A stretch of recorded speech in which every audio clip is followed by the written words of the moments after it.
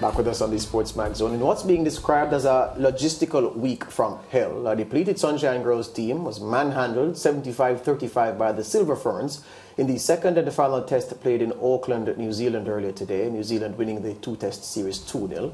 With 5 Jamaican players left at home due to their failure to secure US visas, only 7 ladies made the trip to New Zealand. Trisha Robinson is the president of Netball Jamaica and joins us. Good afternoon, Trisha. Good to have you here.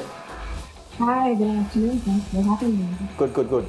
Right, so here's the thing. The situation concerning the ladies, there was an Observer article that I'm sure you would have seen where, a couple members of the fraternity quoted by the newspaper were very scathing in their remarks, calling for heads to roll, and the article also quoted the netball authorities saying that they'll be probing the situation to find out how it is that Jamaica could come with only 7 players to play 2 tests. You've had some things to say about the situation, trying to put into perspective what happened.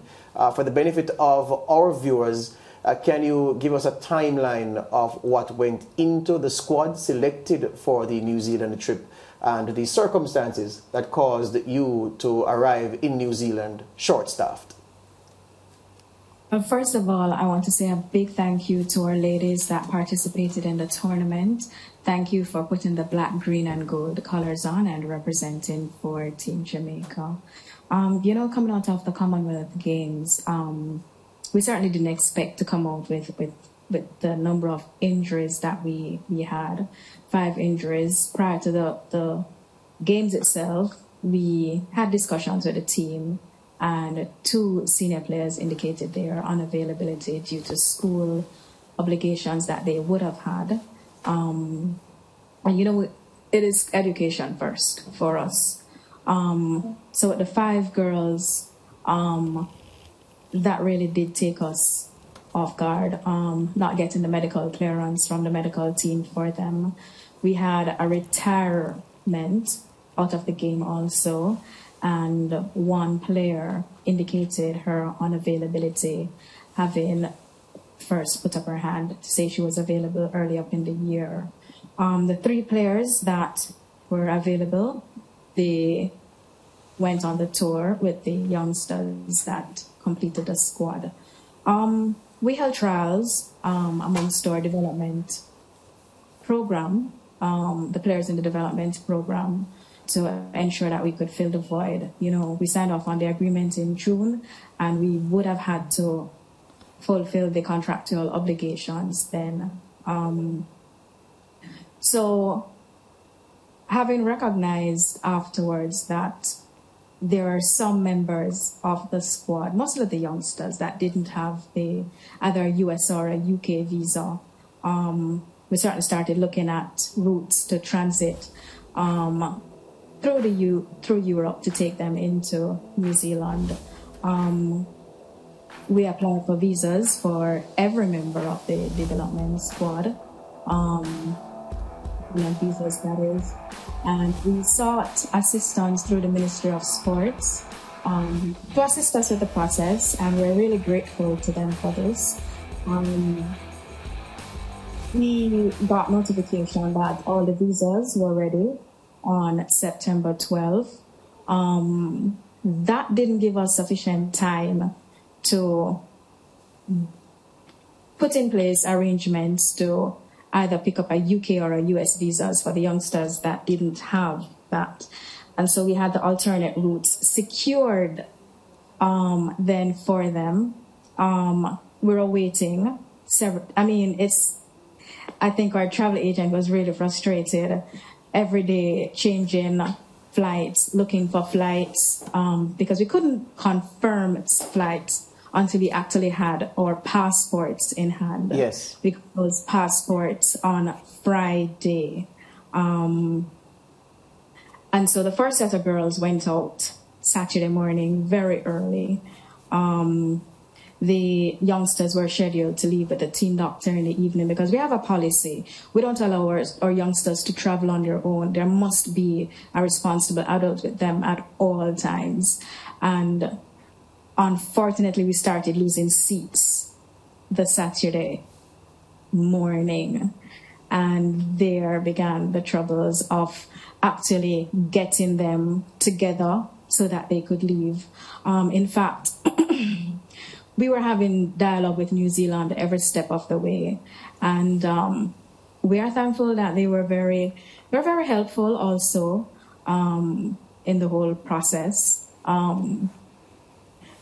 A part of our conversation was we have to look at our player welfare. So in terms of them landing, that is why the games were reduced from 3 days to 2 days, because you can't have a player land and in less than 24 hours they're taking the court. It wouldn't have been fair to them. It wouldn't have made any sense. And that was one point we insisted on. And, well, all parties agreed on that point. And so we reduced the number of playing games from 3 to 2. But Trisha, hold on. So in what you've just said, is there anything now in retrospect that ought to have been done differently to cause more than 7 ladies to land in New Zealand to represent the Sunshine Girls? You know, they say hindsight is 2020, and with everything, lessons are learned. And we have learned the lessons, and we have begun to take the steps to ensure that this doesn't happen again. We're looking at our tour processes, what happens, how it is that we deal with our development squad, our feeder program up into the senior team. So one of the things you noted, I said that we applied for visas for all 26 members in the squad. So the New Zealand visas were never an issue. In terms of the US-UK visas, we have it on our timeline as to how it is that we are going to be dealing with those. So the youngsters that would have gone, we would have expended funds to obtain the necessary visas for them. And so one of the suggestions coming out, and well, it is more than a suggestion, it is something that we have to implement. As soon as you come into our development program, we ensure that we get the requisite visas for the youngsters. So in the event that they have to quickly go up into the senior program, there ought not to be anything really visa being an issue.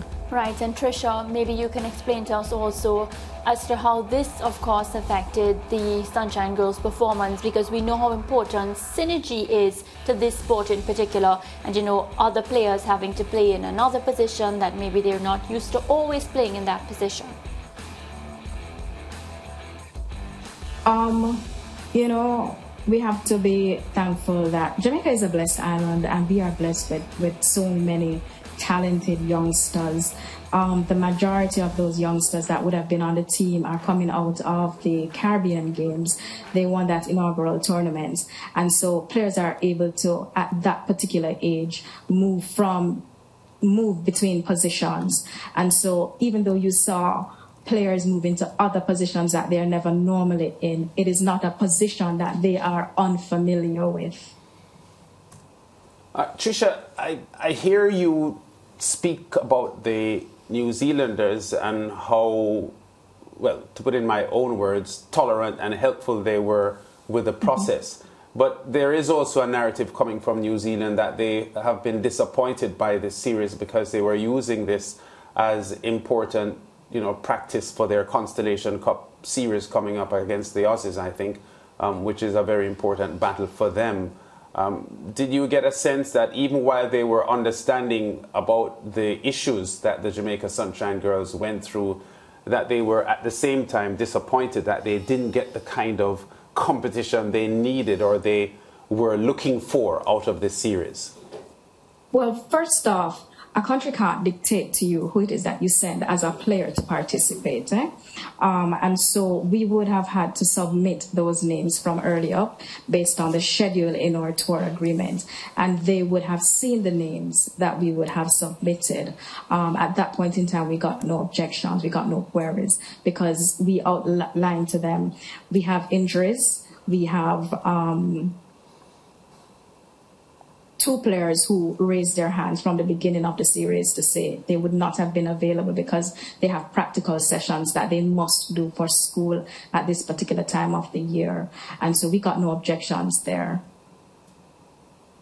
Yeah, but the original squad that you had put forward that they would have seen still didn't end up being that squad. So with the Jamaica's roster still ended up being short-staffed or short-handed, even given what you had presented to them. So I mean, at the final stage, then, when they were now faced with just 7 players, no substitutes, and retired players on the bench, did you pick up any negatives at all from the New Zealanders, given what they've faced in the end?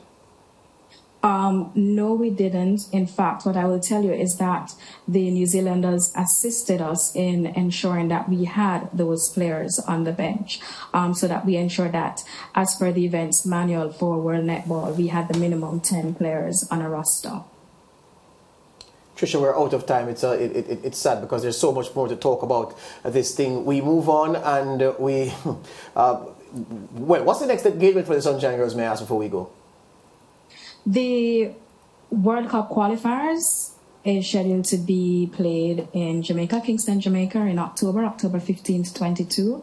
8 Caribbean countries, along with Jamaica, are scheduled to play here, right here in Kingston, Jamaica. Yeah, we're carrying that tournament, those qualifiers now. I thought there was something in between, a little mini tournament perhaps before the girls got into those qualifiers. No, not a mini tournament, but what happens after that is that we have the girls participating in the Fast 5 tournament in New Zealand. That will be between November 5 and 6. Hear you on that. Trisha, all the best to you, and yeah, we certainly hope that lessons have been really well learned, and we won't be here talking about this in the future. Thank you so very much for having me. All the best to you. That's the president of Netball Jamaica, Trisha Robinson. We take a break, come back with more on the SportsMax Zone.